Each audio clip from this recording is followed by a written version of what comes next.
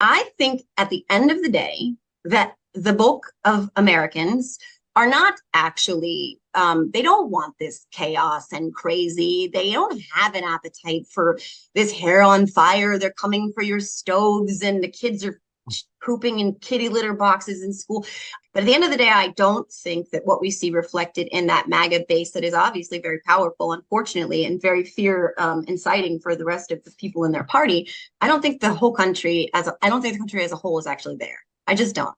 Here's my response to that.